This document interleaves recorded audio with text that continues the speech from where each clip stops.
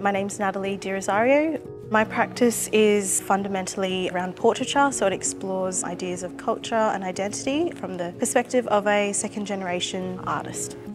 The question of where are you from, I find it quite challenging to answer that just with one country or a few words. Like my portrait, I think we have many perspectives, and that's something I wanted to play with by rejigging and reconstructing the face.